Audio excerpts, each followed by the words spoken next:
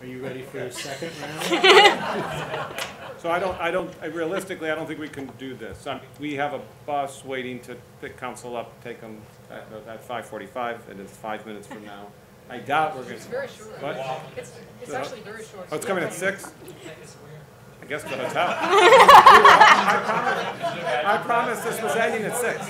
Yeah. We were breaking. I mean, I have a small van. I can take anyone that doesn't. The weather's very nice now. Okay, you want to keep going? Sorry, Joe. Okay, I guess we'll go on to the next concept. Wow, you guys are tough. Okay. Is there one more that we're going to do? There's one more. And how long might that be? This is the related initiative. This one's easier. Okay, so this is the related initiative working on developing genomic technologies for non-invasive sample collection methods.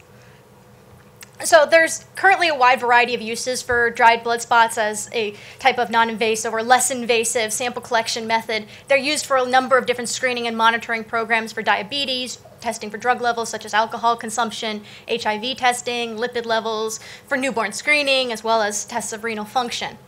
And what this proposal is looking at is that blood spots and saliva have a lot of advantages. They can be stored at room temperature, they're more readily collected, they're easier to ship, and they allow you to start doing things like remote collection. Therefore, having technology that would permit large-scale DNA sequencing and genomic analysis of such samples would be of considerable value to a number of fields.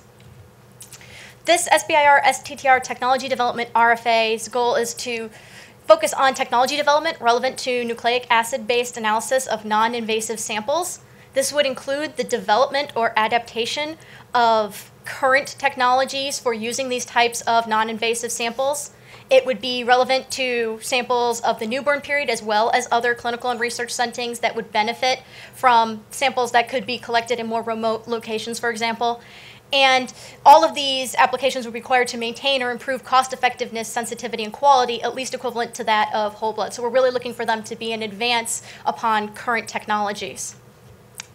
Projects that might fit within this are things such as refining existing technologies to be able to obtain from these types of non-invasive samples DNA sequence, epigenomic, or transcriptomic data, and potentially developing new sample collection methodologies such as a new filter card or paper that would lend itself better to being able to provide higher quality samples.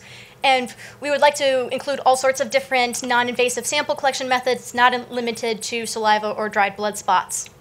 And for this initiative, we're anticipating funding from the SBIR-STTR set-aside for 3 to 5 awards, with NHGRI committing roughly $1.5 million per year for a total of 3 years. And our goal would be able to encourage participation from other ICs, such as NICHD, which was partnering with us on the other initiative. And with that, I would like to thank the same folks who worked on the other initiative and see if you have any questions on this one.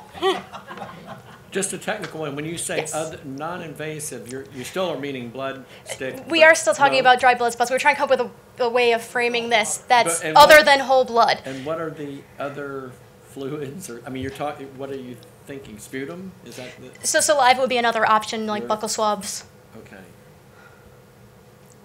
So these are technical challenges. But this is a good example of there will be traditional data from blood spots, and this sort of technical study will give some idea of how well genomic information replicates the same information, and sometimes may see other things. Is that right? And can we develop better technologies for Yeah. being able to extract genomic information from these types of samples? Aren't there a number of other technologies that are already available and are being tested or have been tested, for example, for sequencing? Jeff, do you want to? Yeah, I think there are some. I'm not sure if they're being used in the newborn setting, but there are some other storage and collection technologies. That's part of what we hope to capture. You're getting a lot of companies applying. Yeah. Yes, they're small business awards. This is all SBIR. So the whole point of this is all companies. What was the total dollar amount that you said? Yeah, I think 1.5 million per year for 3 years.